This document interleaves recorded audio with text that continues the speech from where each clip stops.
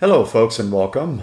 So Linux Mint 21.1 Cinnamon 64-bit. I'm going to be talking about languages, something for you folks that want to have different keyboards if you are bilingual or just wanting to generally have another language keyboard that you can bring up and quickly check characters and stuff like that. This video is going to be more than 2 minutes. All of my videos on my new YouTube channel are more than 2 minutes.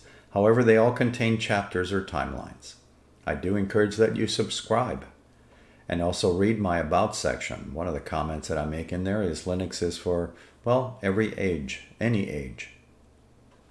In my community tab, there's some tips about doing keyword searches because my library is approaching 100 videos. My previous channel had 450, and that made it easier for a lot of my old subscribers to use that tool. It was invaluable to them to look for information really quickly.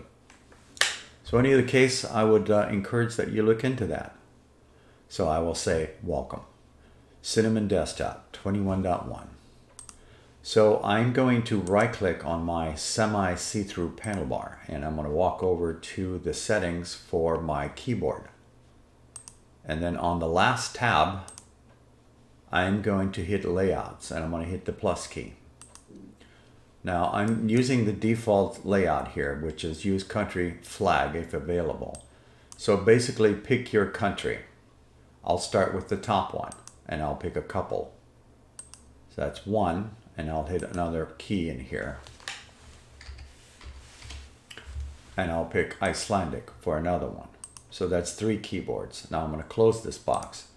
Now the primary language that I'm currently on is English, and you can see the American flag here. However, this is the keyboard layout for that.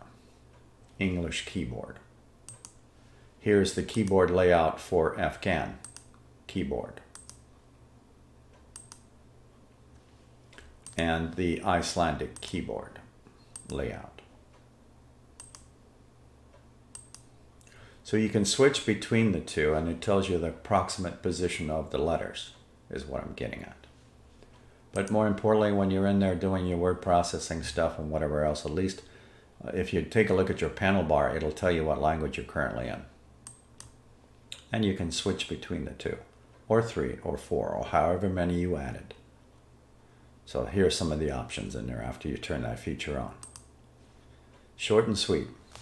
Thank you for watching, folks.